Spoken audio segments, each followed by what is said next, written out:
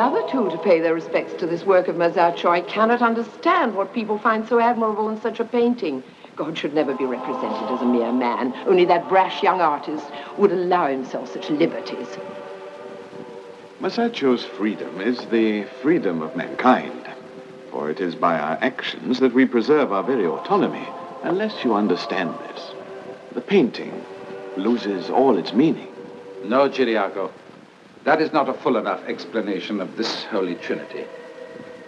In addition to his astounding visual expressiveness, Masaccio's art is the result of geometric laws which he has applied to the new science of perspective. And no painter or architect may ever again be free of these rules. Perspective, you say? What does that matter? Where is the magnificence of Christ?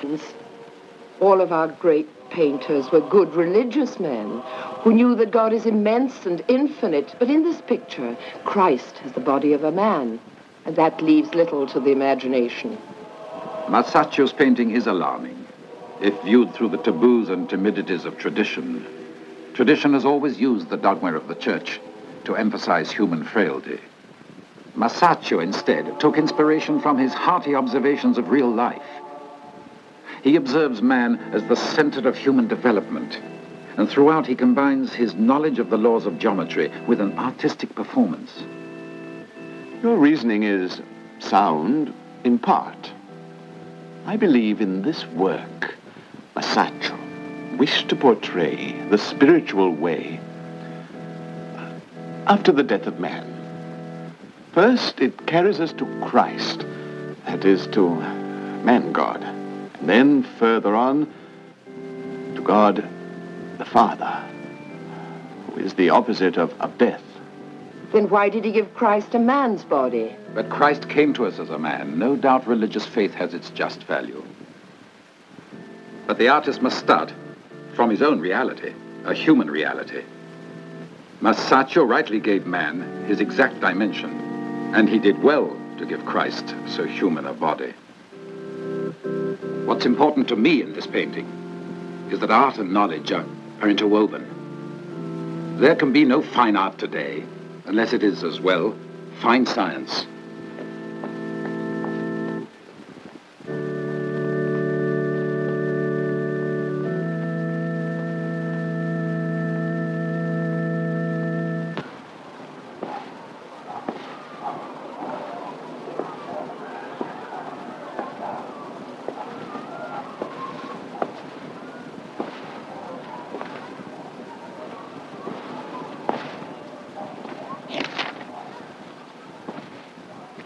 So, Master Alberti. You were right, Toscanelli. This text is overburdened by imagination, and the calculations do not seem precise. Yet the Arabs remain the world's greatest mathematicians. I've reworked the calculations listed here. Mine are now more accurate. Come and see my map.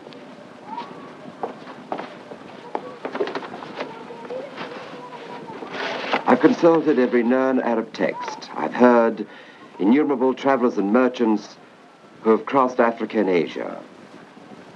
Expert navigators who have sailed their ships to the very columns of Hercules. And I've calculated that the circumference of the Earth is 28,000 miles. Your calculations are accurate. Your hypothesis is perfection. Not yet. I have still to complete it. But I know this plan can indicate to any navigator new diverse routes to faraway countries. Not only does our Toscanelli design naval maps, he also traces the course of the stars. Have you seen this, Master Alberti? Cardinal Niccolò da Cusano exaggerates.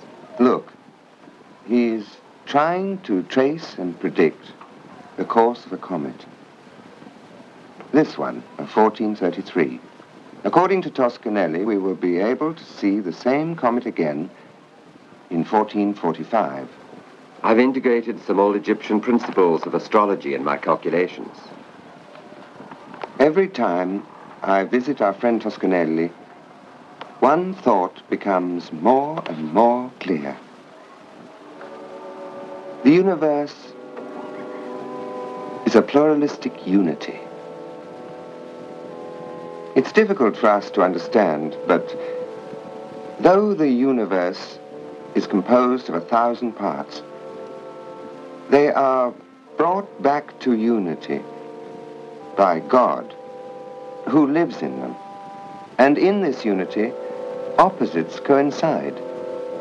Heat and cold, light and shadow, high and low.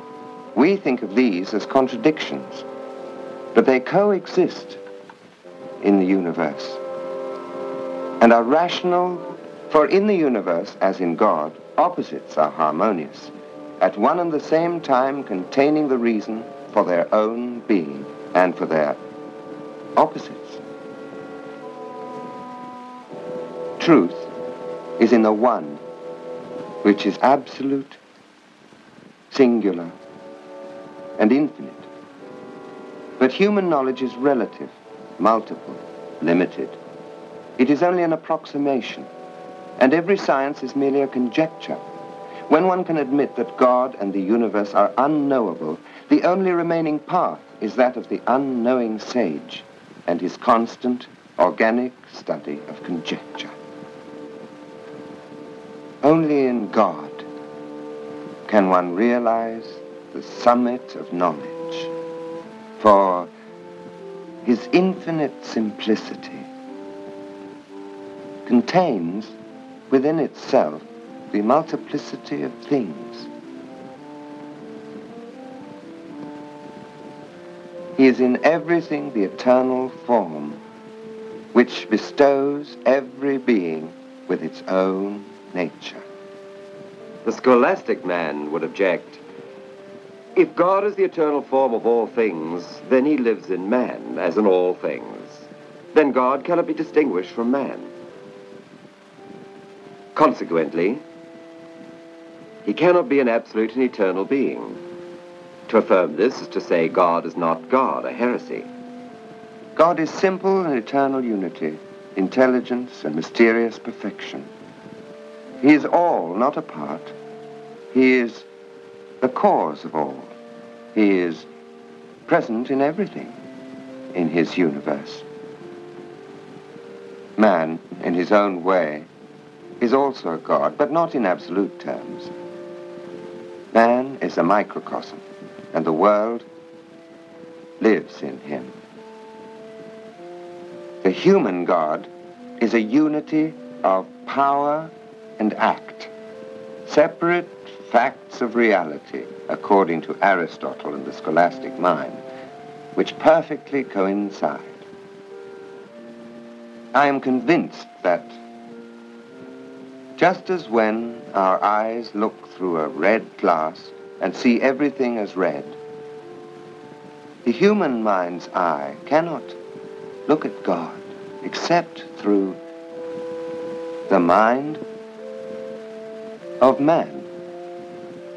Therefore, man can only see a God who conforms to human limits. If a lion were to give God a face,